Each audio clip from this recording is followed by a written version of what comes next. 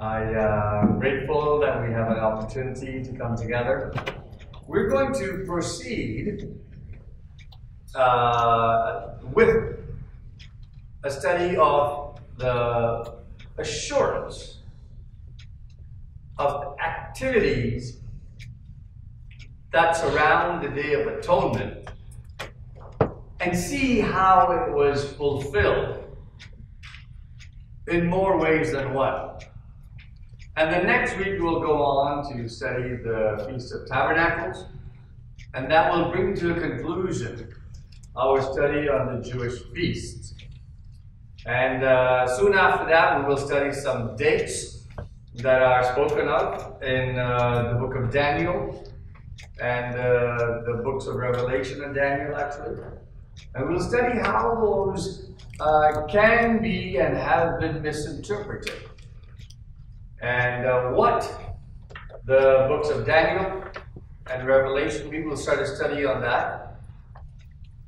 But in order to prepare that study, we will start with studying what is called the Olivet Discourse, which is the teachings of Jesus on the Mount of Olives about that are recorded in the 24th chapter of Matthew. We want to study what those last day events are, and when are those events supposed to take place.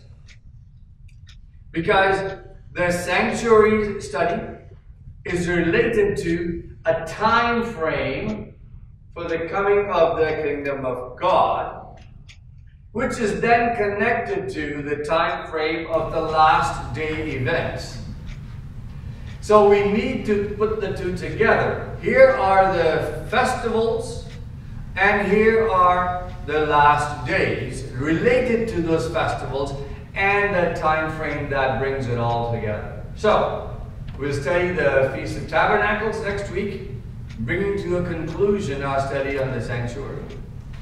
Then we will prepare for our study for Daniel and Revelation with an introduction through Matthew 24. We'll have several studies in Matthew 24 to see what time frame that is talking about. Why? Because that is where the church was told to prepare to go away into the mountains, for the time of trouble is coming.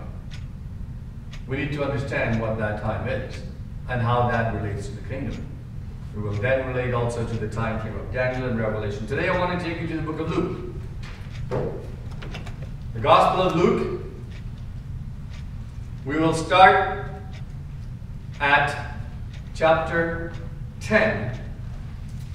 Does anybody know much about the book of Luke? Any guesses as to who wrote it? Who? I have one hint. The name of the book is his name. So who wrote the book of Luke? Very good. Everybody got 100%. Okay. Did Luke write another book? Yes. And what book is that? The book of Acts. When we study the book of Acts, we can see how that is a continuation. And I sometimes think that the book of Acts should be called Second book of Luke. You know how that Corinthians, 1 Corinthians, 2 Corinthians should be Second Luke. But we're going to step into that book of Luke as well, the book of Acts today. Why? Because Luke starts with the birth of Jesus Christ, talks about his preparation, and that's the first part of the book of Luke. The second part of Luke is about the ministry of Jesus Christ and Jesus Christ going up to heaven. And then the book of Acts picks up with Jesus going to heaven and the work of Jesus Christ being done by his disciples and the church. So the book of Luke encapsulates all of the mission of Jesus Christ from birth until his preparation. And the second part of Luke is divided into three major parts. One basically is Jesus preparing to go into the city of Jerusalem. Second is to go into the cross. And the third is to go into heaven, going to the throne of God.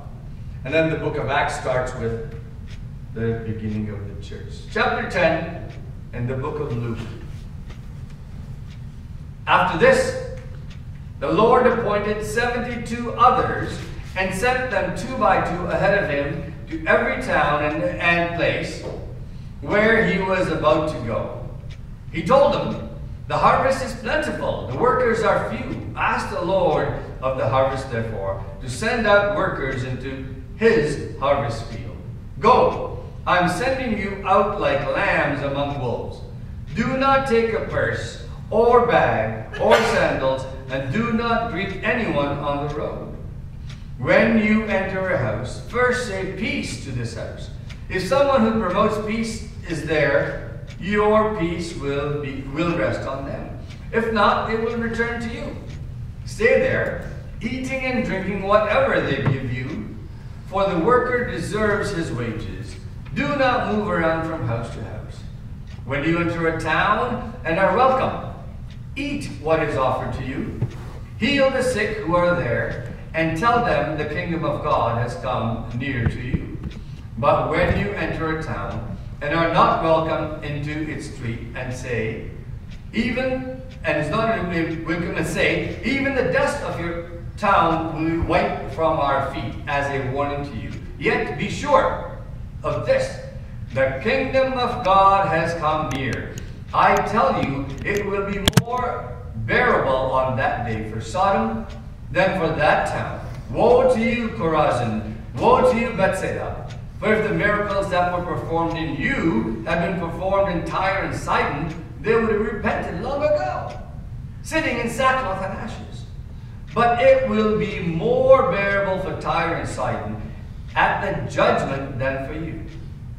And Capernaum, will you be lifted to the heavens? No. You will go down to Hades. Whoever listens to you listens to me. Whoever rejects you rejects me. But whoever rejects me rejects him who sent me. The 72 returned with joy and said, Lord, even the demons submit to us in your name. He replied, I saw Satan fall like lightning from heaven. I have given you authority to trample on snakes and scorpions, and to overcome all the power of the enemy.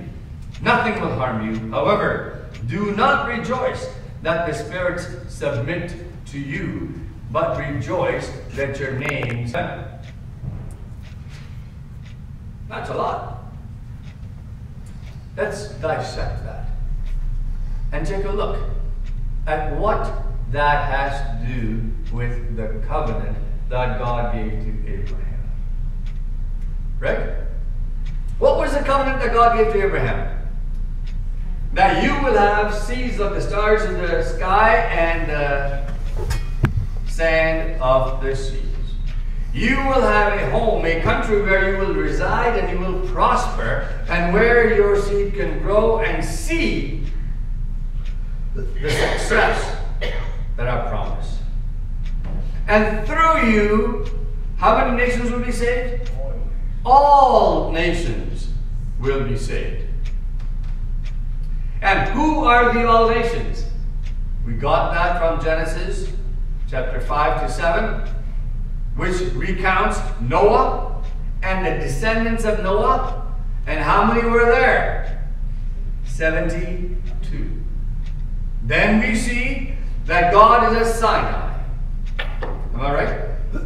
God is at Sinai. He's giving the law to Moses, and Moses is preaching, and Moses' father-in-law says, listen, you need to get more helpers. And how many helpers does he get? He gets 70 that came into the temple, and another 2 that did not make it to the temple. There were how many there? 72. The 72 represents all nations, and Jewish history records that they understand that when God gave the commands in what they understood to be Hebrew, there were as many as 72 languages that were interpreted by the Word of God. So that indicated that the Word of God was going to all the world. Now, After that, God made another promise, and that was to who? To David, to say that through you will come a king whose throne will last for how long? Forever. And that will come from the town of Bethlehem. Right? Yeah. This is Jesus himself. What is he telling the disciples? He chose how many? 12? He chose how many? 72. What does that 72 relate to? All nations. We see that in the covenant. That 72 relates to all 72. And what does he tell them? He says, you go there and you look for additional workers. You go there and you look for additional workers. He is not at this time telling them to go and prepare for the entire world, but to look for others that may join them in the work. He says, ask the Lord of the harvest, therefore, to send out workers into his harvest fields. Look for more. When a king was going to attend another country or a city, he would send out heralds. He would send out people to go in advance and say that in 30 days the king is going to be here. And what did the people do? They cleaned up their villages and their towns, cleaned up the roads, organized everything, made sure that they were prepared for the coming of the king. By sending out heralds to announce his coming, he is acknowledging, he's beginning to acknowledge now in chapter 10 of Luke, that he is the king. He doesn't here call himself the king, but he does say something else. Let me take you to verse 9. Heal the sick who are there and tell them the kingdom of God has come near to you. Get it? The kingdom of God has come near to you. What kind of a kingdom can exist without a king?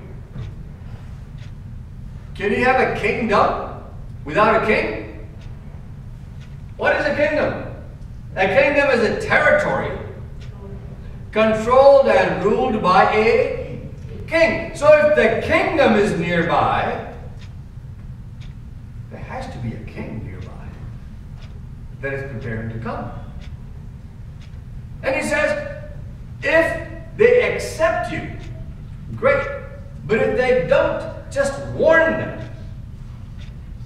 And the warning throughout this passage is to repent, to confess, and prepare for the coming of the king. Whoever listens to you, listens to me.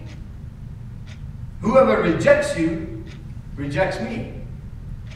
But whoever rejects me, rejects him who sent me. Now, we have to ask the question, what is this rejection all about? Who is Jesus? He says, if he rejects me, he rejects he who sent me. But who in this plan of salvation is Jesus Christ? Before he becomes the king. In the gospel, as we studied in the sanctuary, who is Jesus Christ? He is the Lamb. He is the sacrifice. He is the one who lived a perfect life. It is through his life that I go to God and gain redemption. It is not through my life. It is through his death that I die. It is through His resurrection that I am resurrected.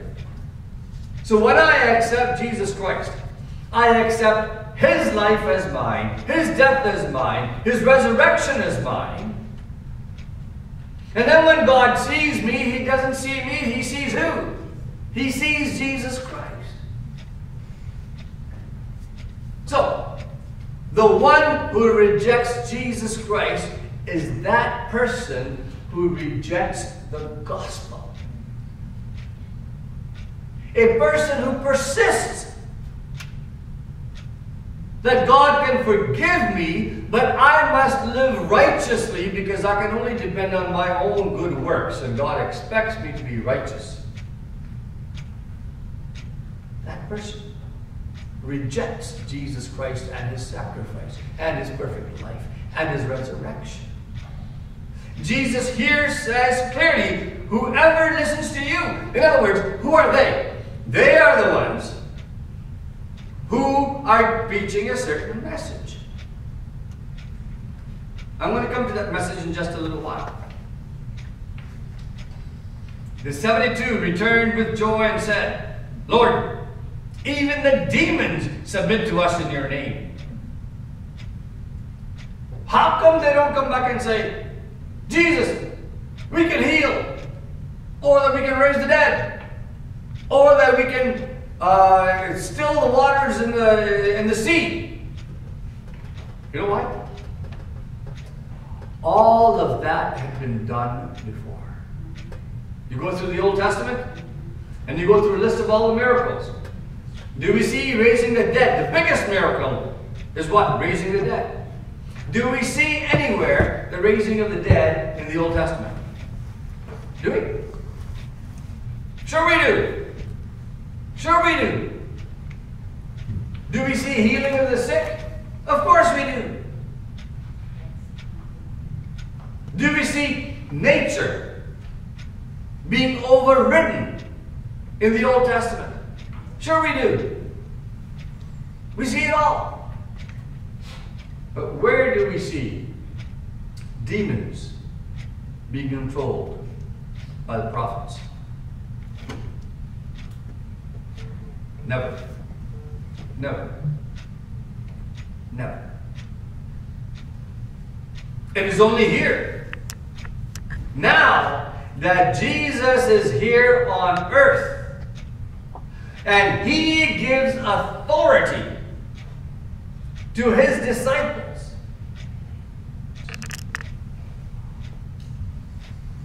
This is a big deal. And why is that a big deal here?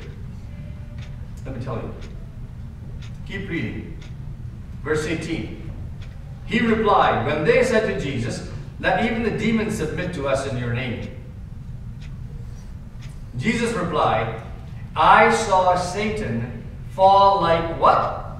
Lightning from heaven. I have given you authority to trample on snakes and scorpions and to overcome all the power of the enemy. Nothing will harm you. However, I'm going to come back to however. So what does Jesus say?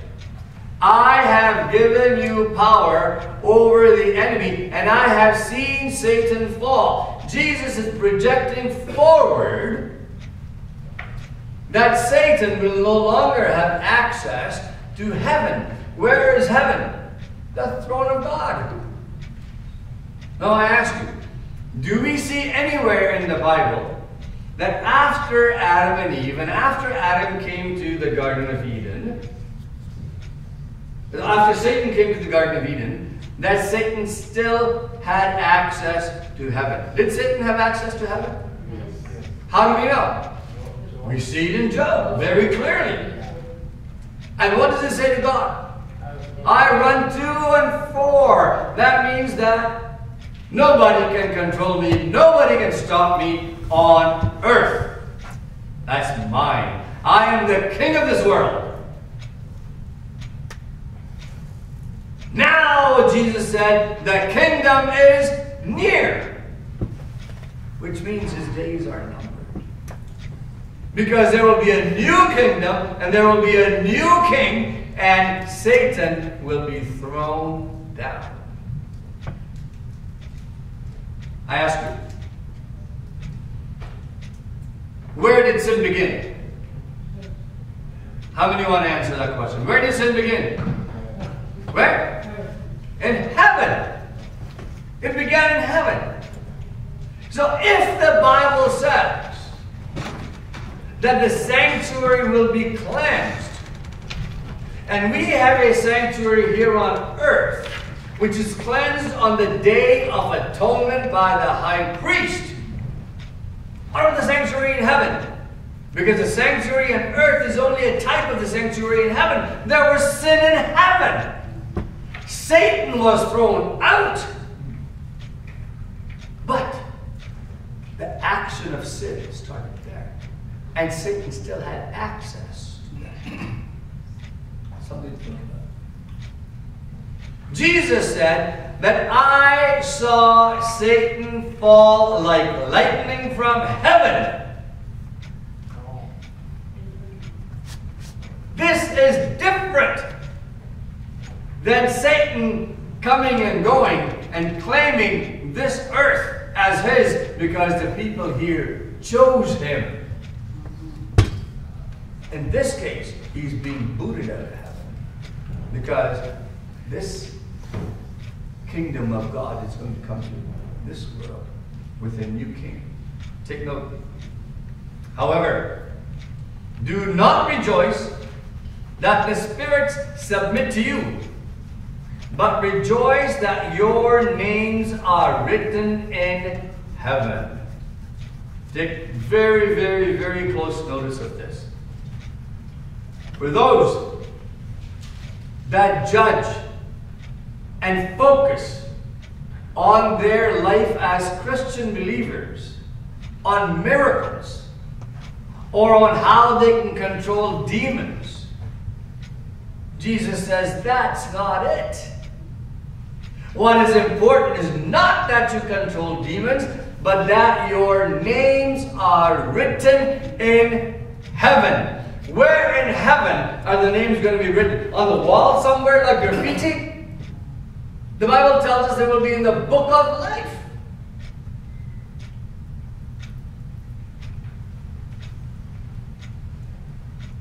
It doesn't say that rejoice that your names may be written. Now we don't know how the judgment is going to go. It doesn't say that.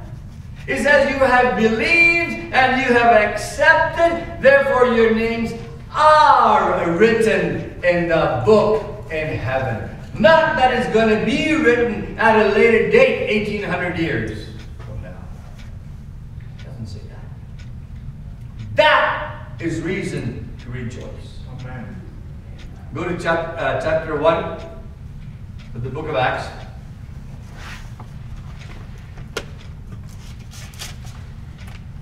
The book of Acts, for those of you that don't know, comes right after Revelation. Is that right? Okay, everybody got it? The book of Acts.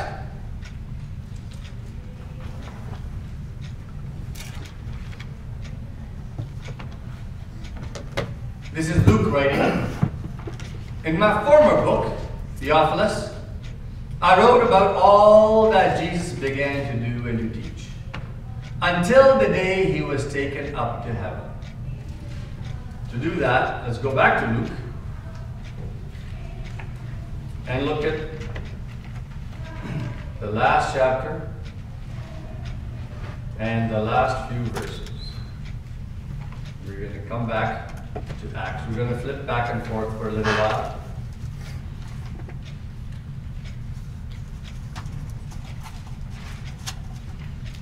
Chapter 24, verse 44. This is what I told you while I was still with you.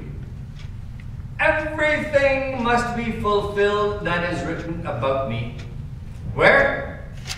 In the law of Moses, the prophets, and the Psalms. Who is this speaking? Jesus is talking to the disciples, saying, everything must be fulfilled that is written about me in the law of Moses, the prophets, and the Psalms. Then he opened their minds so they could understand the scripture. He told them, this is what is written. The Messiah will suffer and rise from the dead on the third day. And repentance for the forgiveness of sins will be preached in his name to all nations, beginning at Jerusalem. You are witnesses of all these things. I'm going to send you what my Father has promised. But stay in the city until you have been clothed with power on high. When he had led them out to the vicinity of Bethany, he lifted up his hands and blessed them. While he was blessing them, he left them and was taken up into heaven.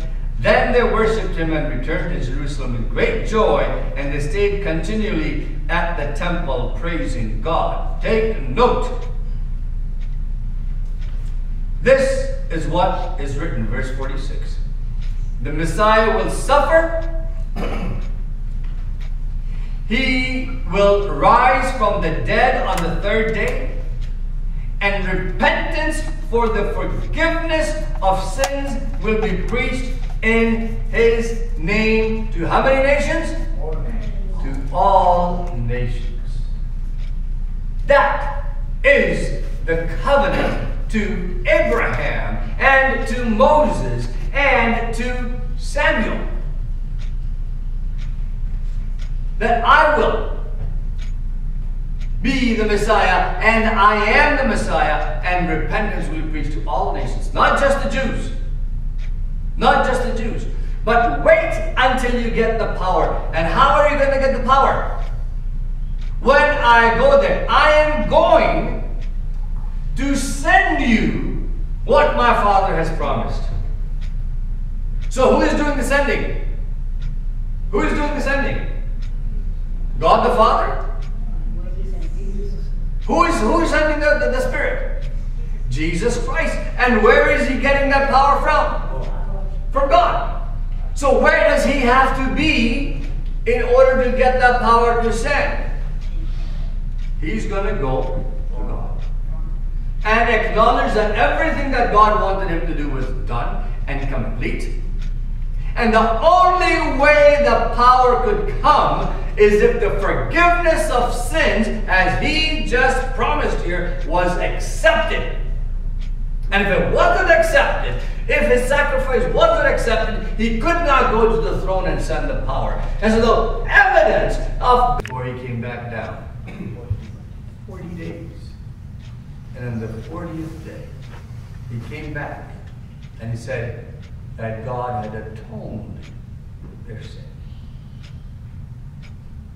We see here, the ascension of Jesus Christ is to the throne of God.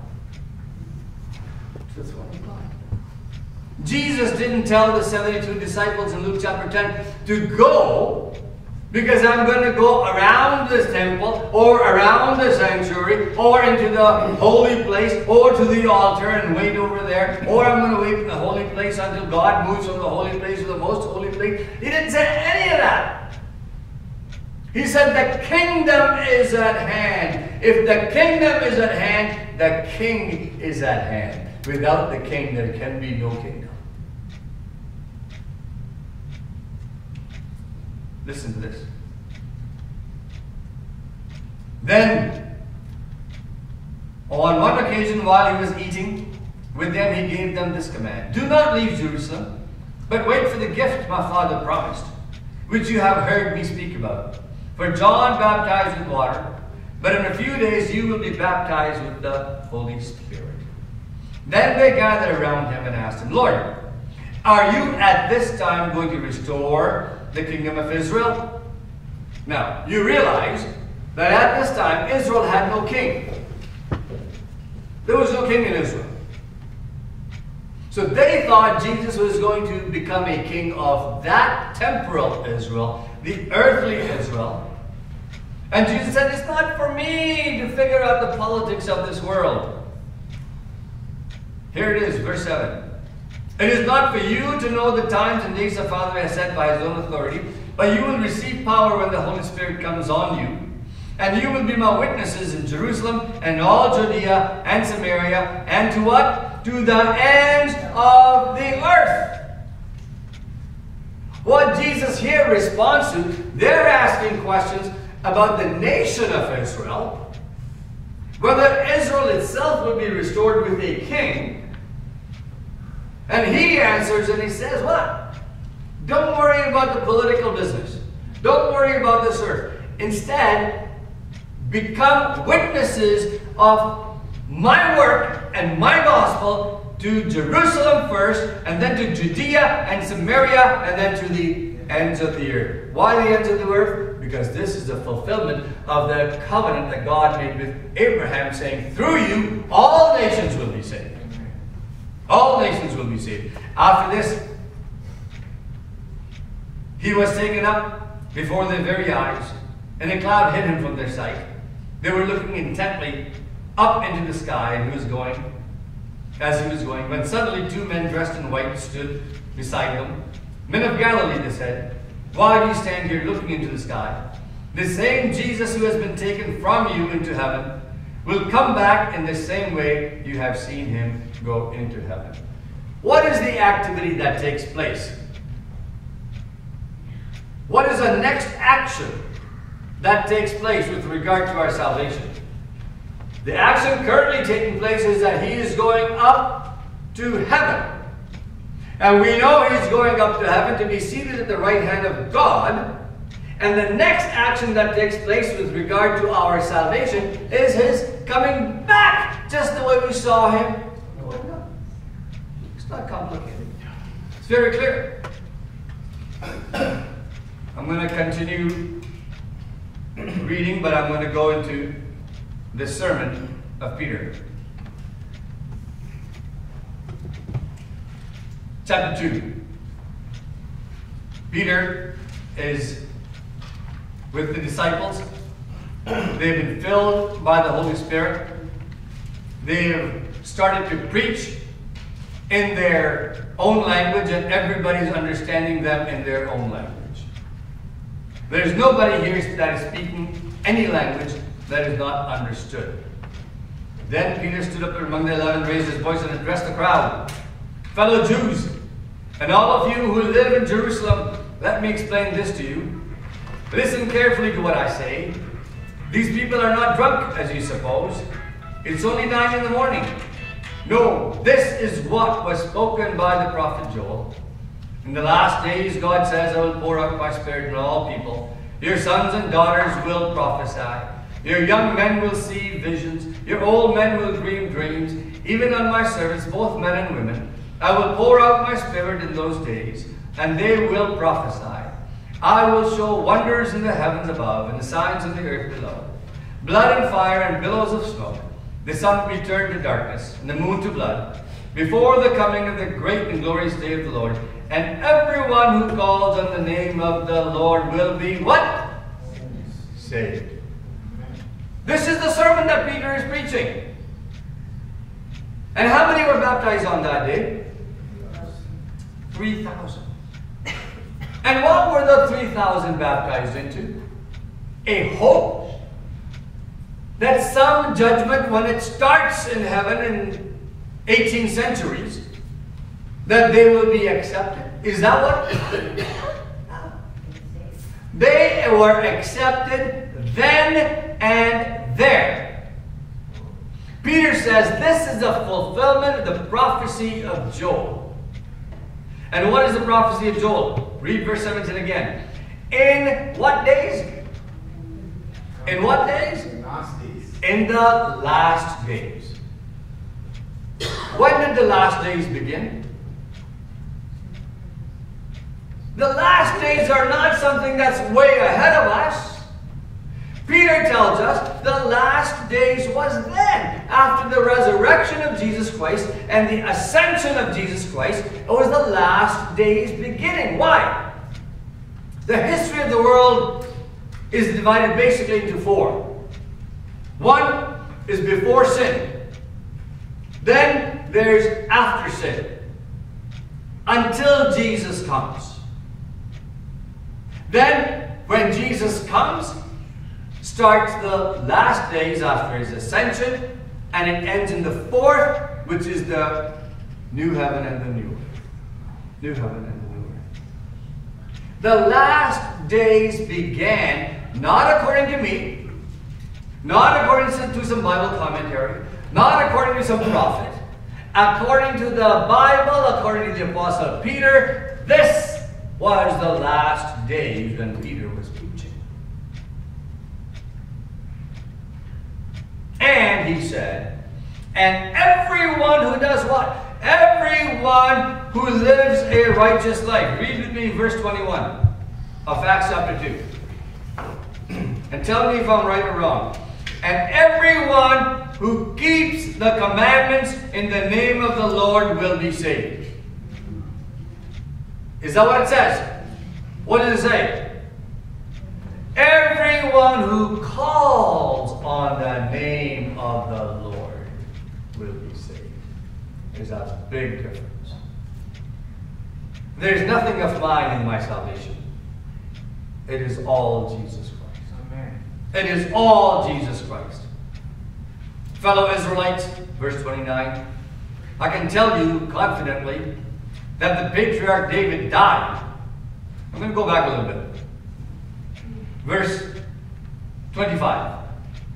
This is Peter quoting David. I saw the Lord always before me.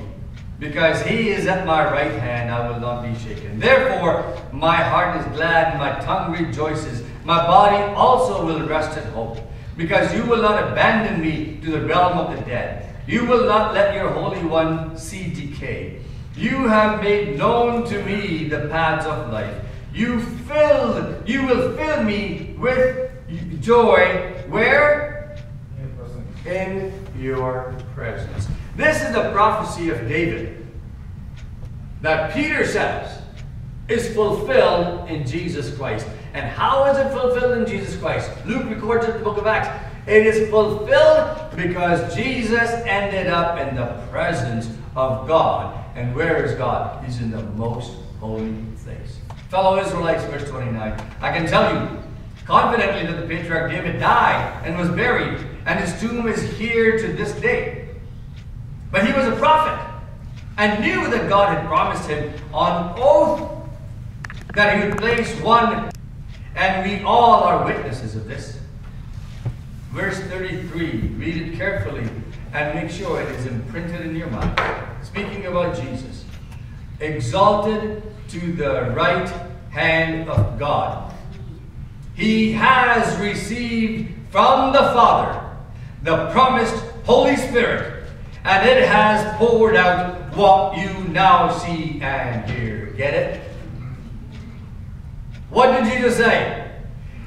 That I will send you the Holy Spirit from whom? From God. How is he going to get it from God? When God approves of his life, death, and resurrection, and seats him on the right hand and accepts Jesus Christ on behalf of all humanity. And when that happens, then Jesus said, I will send you the Holy Spirit, because that happened. Therefore, when the Holy Spirit was there, and we were seeing the fulfillment of Pentecost by the Holy Spirit, that was the evidence that Jesus was sitting in the most holy place with God. And don't let anybody tell you different than the Word of God. Read it again, verse 33. Exalted to the right hand of God. So when Jesus went up to heaven, where did he go? The holy place or the most holy place? The most holy place. Exalted to the right hand of God. He has received from the Father the promised Holy Spirit. And he has poured it out so we can now see and hear. If he didn't receive it from the Father, how could it be sent? What is there to debate? What is there to be confused about? David did not ascend into heaven, and yet he said, the Lord said to my Lord, Sit at my right hand until I make your enemies a footstool for your feet. What is the next action? Jesus is sitting at the right hand of God. And what is the next activity to take place now? For Jesus to come back and the enemies of God to be trampled underfoot of the conquering King. A sanctuary in heaven was cleansed when Jesus went up. And the fulfillment of the vision that Jesus had in Luke chapter 10, that I saw Satan being thrown from heaven like lightning. Why thrown from heaven like lightning? Because he had no more access to heaven. That was the end of the access of Satan to heaven. No more sin. And Jesus took control. Satan had desired to be in this sanctuary. We know that. The book of Revelation tells us that. He had desired to be in the sanctuary. In the north gate, we're told. Therefore, let all Israel be assured of this. God has made this Jesus, whom you crucified, both Lord and Messiah.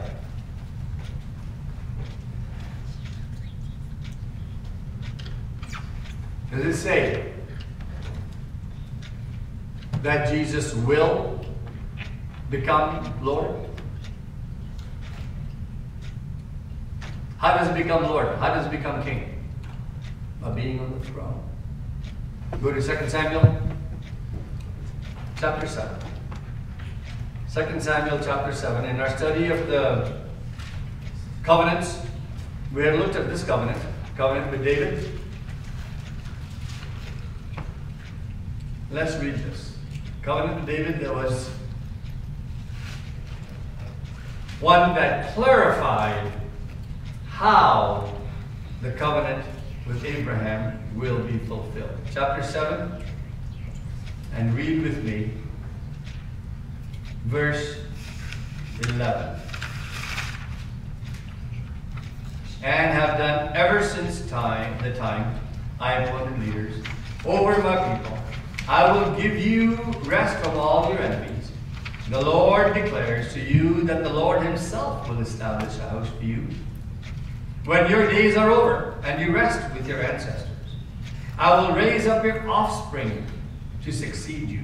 Now notice, it doesn't say offsprings plural. I will raise up your offspring to succeed you, your own flesh and blood. And I will establish his what? Kingdom. He is the one who will build a house for my name. And I will establish the throne of his kingdom for how long? Forever. I will be his father, and he will be my son.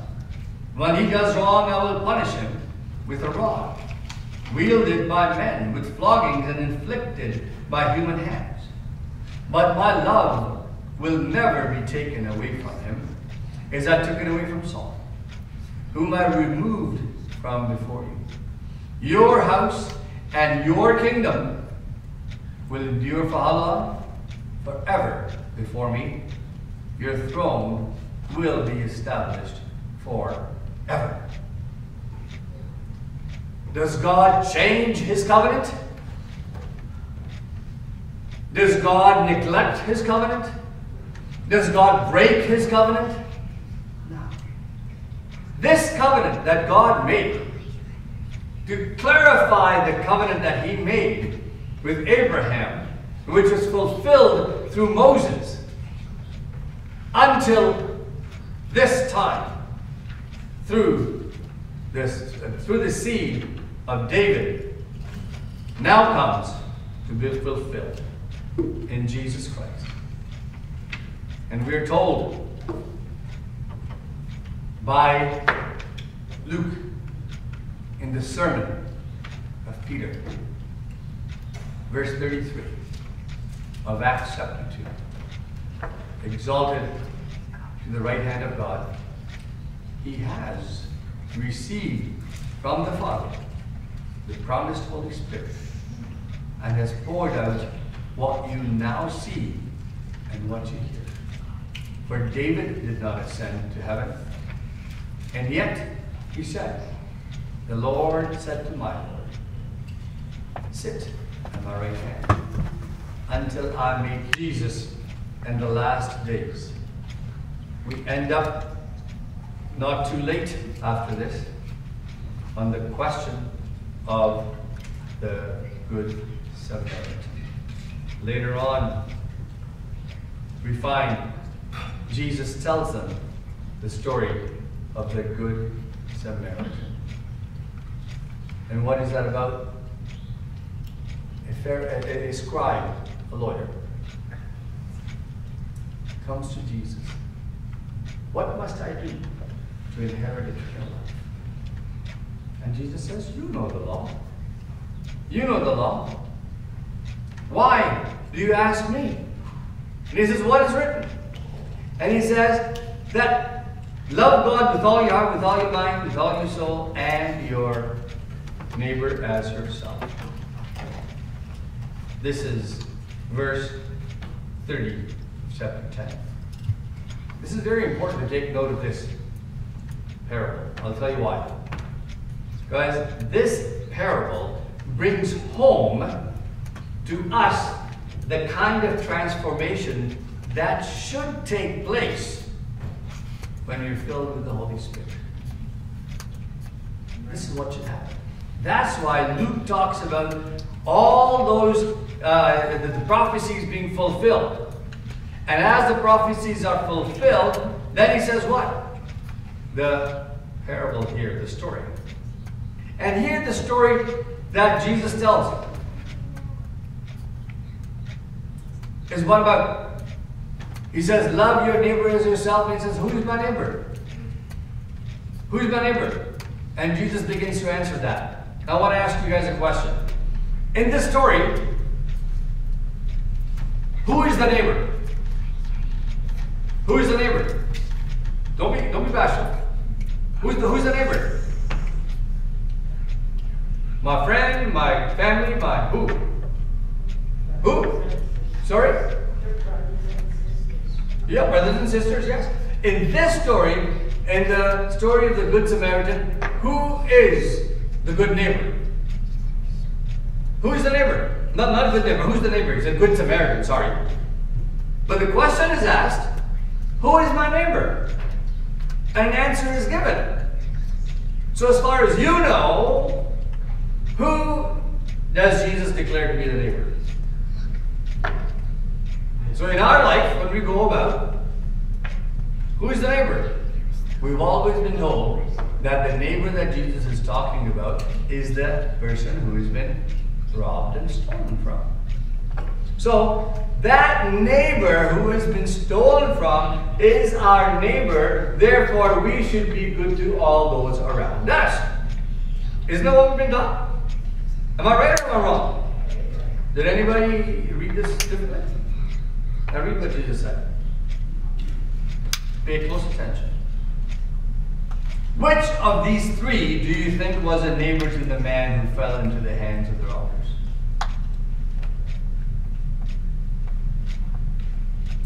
What does Jesus say? To choose the neighbor from the three. The priest, the Levite, and the Samaritan. Out of those three, which was the neighbor? The Samaritan. So it's not talking about the other person. Jesus said here, the expert in the law said, the one who had mercy on him. So who is this parable about? It's not about the dude who got robbed. It's about the guy who helped him. It's about us. It's about us. Who is the neighbor? So the transformation that comes into our life. The question is asked, what must I do to inherit eternal life? Now, there are those who will tell you, if you meticulously keep all the 10 commandments, or all 613 commandments. Did the priest keep all the commandments? More likely than you and I. I bet you he was a better Sabbath keeper than all of you. Or me. He was pure. He didn't even want to go near that guy because if he did, he's going to make himself unclean. The salvation, eternal life, is found in the transformation of our heart. Where even a Samaritans were called stones and dogs. Stones because they were considered stupid. Dogs, they were considered unclean. And here, the title of the story is called The Good Samaritan. What does that suggest? It doesn't talk about the goodness. It's a commentary on what they thought of the Samaritans. The Samaritans were all bad, but this one was good. The transformation that comes by the power of the Holy Spirit is to give up self and pride. And the same thing happens in chapter 2 and 3 of the book of Acts. What happens when the Holy Spirit comes? What do people do with all their money? They sell all their homes and their property and put the money in the bank to make sure that they have a good retirement. Is that right? They take everything they had and they sell it. So all may be able to use it as they require. That is the transformative life of a follower of Jesus Christ. And that is what points to my weakness when I cannot do it. And send me running to Jesus Christ, that He may come and live in my heart. Just as at Pentecost in Sinai, the 10 Commandments came on the tablets. But on the Pentecost in Acts, the commandments of God were written where? In the heart, like Jeremiah 31 tells us. And when the commandments are written on the heart, what comes out of our lives is love in action. That is the Jesus paid everything for us. Isaiah chapter 1 verse 18. Though our sins be as scarlet. It doesn't say that we have no sin. Though your sins be as scarlet, they will be as white as snow. Though they be red like crimson, they will be as wool. And how is that? By believing. By believing and accepting Jesus Christ as our Savior.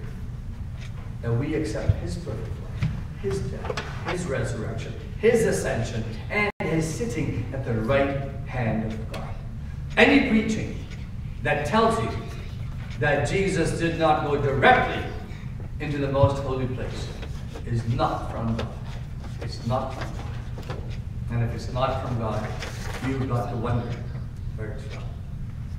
It diminishes the gospel. It reduces the work of Jesus Christ.